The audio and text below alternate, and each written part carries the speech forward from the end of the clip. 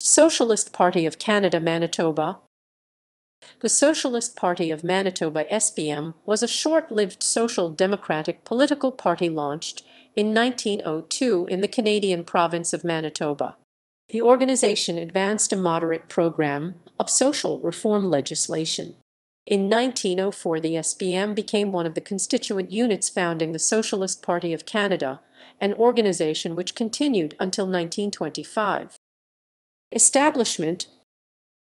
The Socialist Party of Manitoba was established in 1902.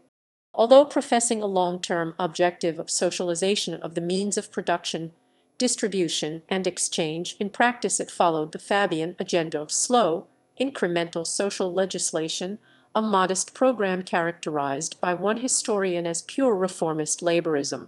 In one Winnipeg City election, the SPM candidate ran for office as a self-professed Labour candidate without so much as mentioning the word socialism during the duration of the campaign.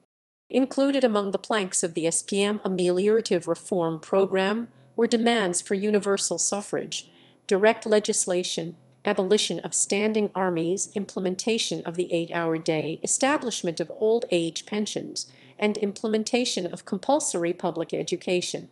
Located in a largely rural province, the SPM had a small membership almost entirely contained in the city of Winnipeg. Socialist Party of Canada in Manitoba. The Socialist Party of Canada was a revolutionary Marxist organization founded in 1904 as a merger of the Socialist Party of British Columbia and related groups in Manitoba and Ontario, Canada. Although strongest in British Columbia, the SPC was also a credible force in Winnipeg. One member of the party was elected to the Manitoba legislature in the 1920 provincial election. During its early years, the Winnipeg SPC was a rival to larger reformist groups such as Arthur Putty's Winnipeg Labour Party, from which many socialists members had split. It was active in the local trade unions and participated in the city's elections. The party ran John Donald Houston in Winnipeg for the federal election of 1908.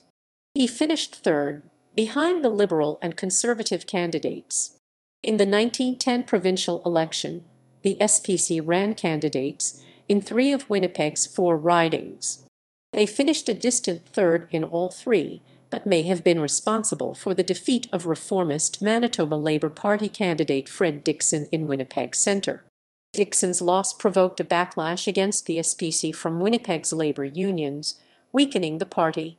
Many of its members joined the newly formed Social Democratic Party of Canada, which became stronger in Winnipeg than any other city in Western Canada. In the 1914 provincial election, the SPC ran George Armstrong and Bill Hoop for the 2 Winnipeg Centre seats, but did not challenge the SDP in Winnipeg North. Both SPC candidates finished a distant third in their ridings. Armstrong ran against Dickson, but could not prevent his election as an independent. The SPC was further marginalized in the 1915 provincial election. Its only candidate was Armstrong, who again placed third against Dickson. Subsequent events, however, would briefly revive the party's fortunes in the city.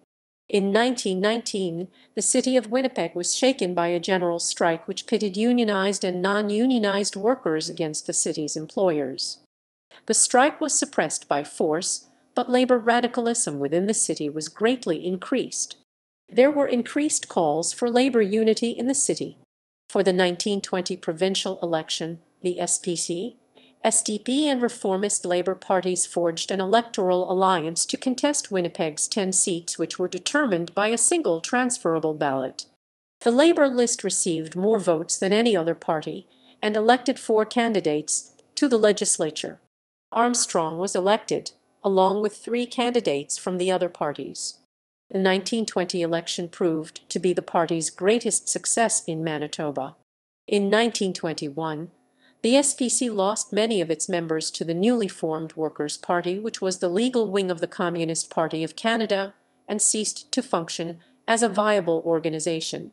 Armstrong ran again as an SPC candidate in the 1922 election, and was frequently heckled by Workers' Party candidates for his alliance with the reformist Independent Labour Party.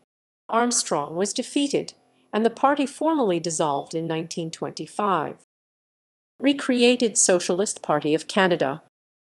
Armstrong resurfaced as an SPC candidate in the 1932 provincial election, but fared poorly. The party does not appear to have functioned in the city for long after the election.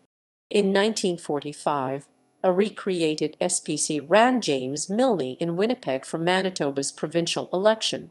Milne claimed that neither the Cooperative Commonwealth Federation nor the Labour Progressive Party was serious about eroding capitalism and poverty. He was defeated, and the party does not appear to have participated in any further Manitoba elections. Candidates of the Socialist Party of Canada in Manitoba. 1910 provincial election.